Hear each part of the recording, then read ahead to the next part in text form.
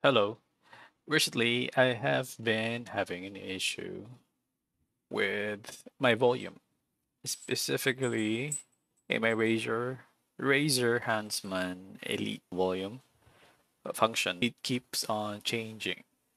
So I did a little research and was able to fix it. How? Step one, open your Synapse.